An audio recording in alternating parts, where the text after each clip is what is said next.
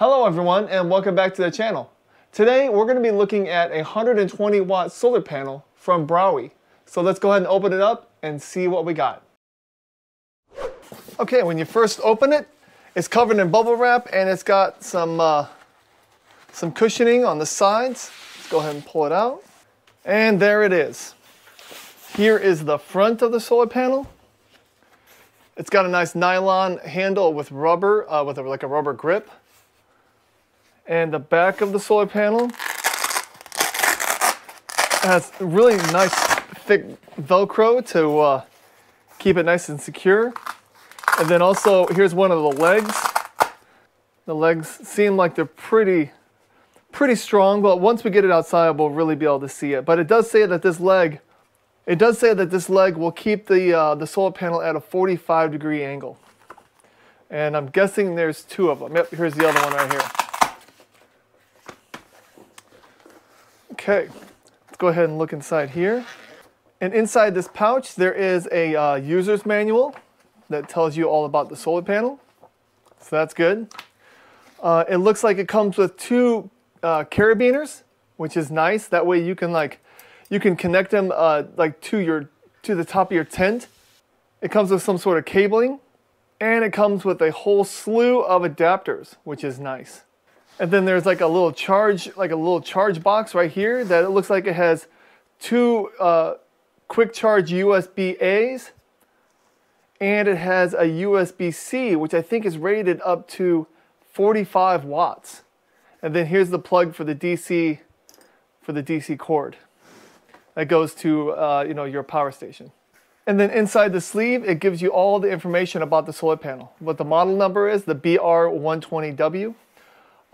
It's a solar power, it's 120 watts. The USB output, it tells you all the voltages that it can do. And then the USB-C outputs, it gives you all the voltages with a max of 45 watts. The DC output is 18 volts at 6.67 amps maximum. Unfolded, this unit is 167 by 36 by 1 centimeter. That would be 65.7 inches by 14.1 inches by 0.4 inches. And then when it's folded, it's 52.5 by 36 by 3.5 centimeters. That equates to 20.5 inches by 14.1 inches by 1.3 inches thick. It does have a little bit of caution, and then how to contact Browey. It also has these little support straps inside so you can keep your stuff from falling out as soon as you unzip it. Let's go ahead and extend out this solar panel and see what it looks like. Okay, here's what the panel looks like completely unfolded. I just have it resting up against the back of my bench. It does have that ETFE coating, so it is, I believe, IP65 water rated, so you can keep it outside all the time. And since it's that ETFE coating, it should last a lot longer than your less expensive foldable solar panels. The one thing that I do like about it is it's 120 watts, so it has 4 separate panels, and each of the panels has its own leg in the back, has its own stand, so that should give it a lot more support when it's on the ground. Okay, well, I'm going to go ahead and pack this thing back up and just go ahead and take it right outside and see what kind of power we can produce. All right, well, it is high noon on a nice sunny day. There's a little bit of haze, but not bad.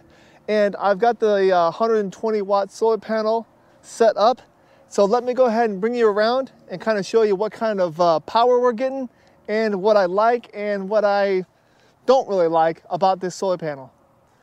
Here is the back of the solar panel, and like I said before, it is really nice that it has 4 separate feet, 1 for each panel, so that way you can get a nice straight line pointing towards the sun. So that I really like. That is a great design. I've seen others where there's only a leg on each side and this thing is all wobbly, so I really like that. Secondly, when we're getting to the power part, you can see that you probably can't see it very well, but we're getting 100 watts of solar right now being input into this LumaPal. So on a February day, it's pretty much still winter, and we're getting 99 to 100 watts from a 120 watt solar panel. That's pretty good in my book. I would say in a few months, I'd be able to get really close to 120 watts out of this panel. Some things that I really wish were a little bit better. This thing, I like that it has its own bag down here. Let me see so you can see a little bit better. But then in order to keep it kind of waterproof, you have to keep it zipped. And it actually took me a couple of tries just because the cord kept on popping out of the little controller that's in here that has the USB ports and everything. I mean, I like the fact that it's like that because, you know, if water does get in here, it runs down this way and it won't get into those ports.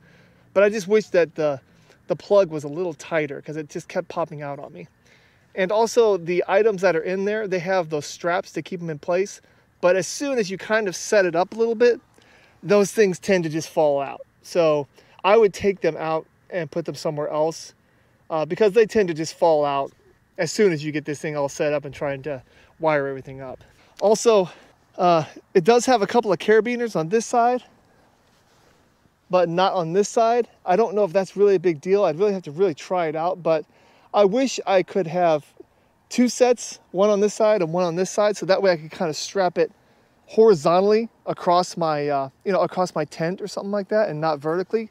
Because right now you can only strap it from this side hanging down. So, and then also this little strap right here, it's not that big of a deal, but you have to make sure it's tucked in, because if it's just sitting like this, the wind could easily blow it. And now we're down to 73 watts. So it basically takes out all the production of this panel by having this thing flapped over. So you're losing about 25% of your power just if this flap gets flapped over. Okay, so what do I think of the 120 watt monocrystalline foldable solar panel from Browey? I like it. I like how it's very portable, how it folds up into a very small footprint. It's actually producing really good power right now. It's producing 100 watts out of the 120 that it's rated for on a February day. I like the fact that it comes with all these additional adapters, but the one thing I do wish is that it came with an 8mm adapter. Because I was going to bring my Blue Eddy EB3A out here, and I didn't have an adapter in this set to fit it.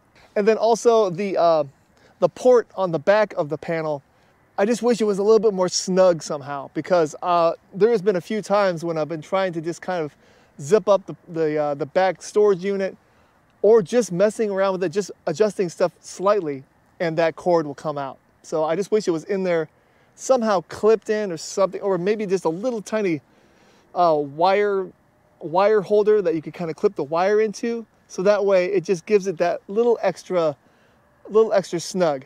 So, but overall, this thing will work for you if you need a portable solar panel. Thank you so much for watching this video. If you have any questions about this Browey 120 watt monocrystalline foldable solar panel, go ahead and leave them in the comments. I'll leave a link to this in my description if you want to look into it further. Thank you so much and have a great day. Bye-bye.